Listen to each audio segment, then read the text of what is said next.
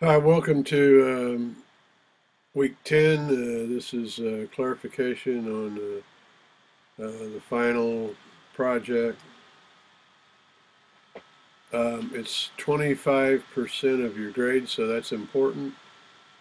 It builds on the week 3 topic and annotated bibliography and the week 4 presentation. So these are all connected. The week 6 project was separate. That's a different project.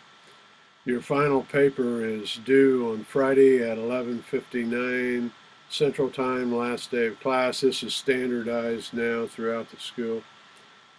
The writing requirements is 8 to 10 type double-space pages, not counting title page or references. Of course, use Times New Roman 12-point font. You need a minimum of 7 peer-reviewed sources, and you need to use APA format. The structure, these would all be level 1 headings. When you do your title page, then you have introduction. You do not actually have to list a heading for that. That's optional. Then list a heading, literature review, as a level 1 heading. Next one will be theory evaluation. Then applying theory to practice, ethical standards, and then conclusion, last of all, references. This is the scoring guide. Make sure you check the scoring guide and read the distinguish criteria in the scoring guide. This is what I'm required to use in grading your paper, so you want to look this over. In the scoring guide, the major sections are applying theory to practice, reviewing the literature on historical and foundational theories, demonstrating integration of ethical standards, and then writing in a manner that reflects graduate level form and style. I recommend you submit your paper to Turnitin Review. Post the link when you submit your paper. I submit papers to Turnitin if you do not. Make sure when you submit to Turnitin that you review highlighted content. You can't go just by the percentage. You have to look at what type of content is highlighted. It will also, they tend to highlight references as copied content. Also, if you have a quote and it's marked correctly, usually it's highlighted. So you have to literally look at each highlighted section in the Turnitin report. Any copied content from sources must be shown as that is quoted using quotation marks or block quote format. Block quote formats for quotes of 40 words or more. Quotation marks 39 or less.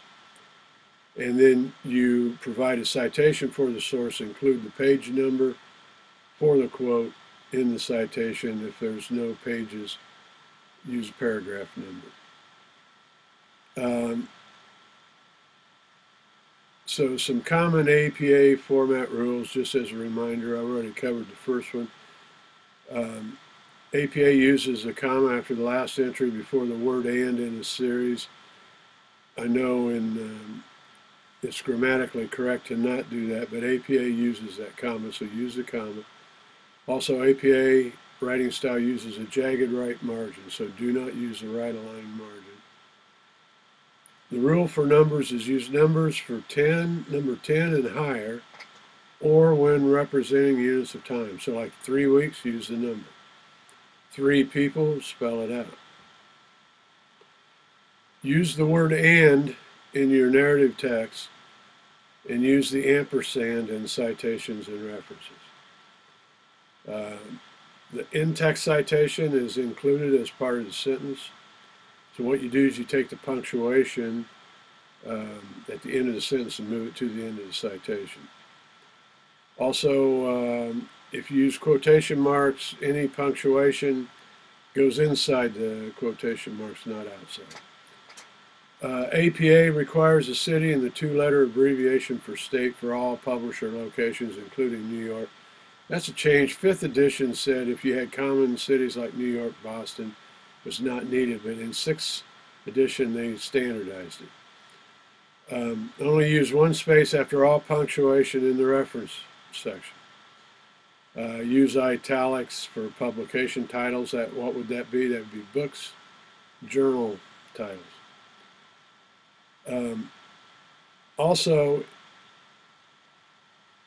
journal titles, journal articles must have either a DOI or a retrieval statement. And if you use a retrieval statement, then what you need to do, see if I can move this up a little bit. If you use a retrieval statement, you need to use the URL for the journal homepage. And the way you do that is you simply do a Google search for the homepage. And that's the easy way to do it.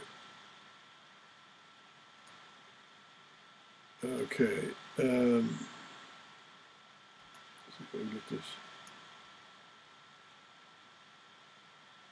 I will post this this link. You can't see it right now. I don't know if I can get it to come down. That's oh, I see. It's trying to connect. I have a link there to help you look up DOI, so I'll make sure you get that in the classroom. Thank you.